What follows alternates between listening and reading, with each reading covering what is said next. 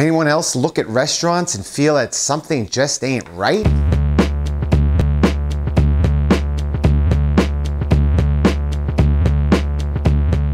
Hey there, NJRoute22.com here with another kind of random topic vlog. And today it sort of has to do with the crisis that's going on, but it has more to do with the restaurants that we drive by.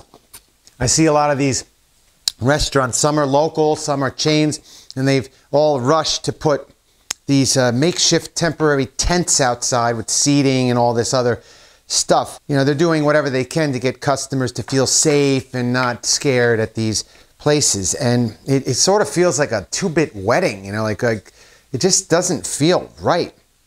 It kind of like I get the sense of desperation. They'll do anything to get people to come in, and I'm scared to think of what's next. But take a look. This photo I have in the background here is the IHOP over in Phillipsburg, the Phillipsburg area. It's not real Phillipsburg. I don't even know what to call it anymore. I call that whole area up there Phillipsburg, but it just there's a couple little tents with a few tables out there. I'm surprised they don't just have like, I don't know. It just, why would I want to eat there? It's like diesel fumes on the highway and dust. And do I need pancakes that badly to sit out in this weird parking lot?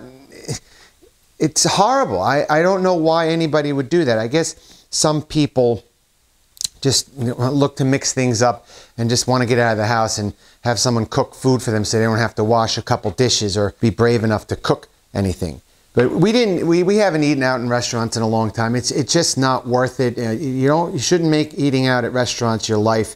It's not a good path to go down. But it just feels like, I feel like we're in the twilight zone here. I don't know how long is this a last ditch effort to stay alive, or are they just going to vanish after this failed attempt, or is it just enough to bridge the gap between when we get back to normal? I don't know. What do you think? If you like this video, hit the subscribe button and all these other things. I have all sorts of playlists, 400 videos, 3 videos a week. See you next video.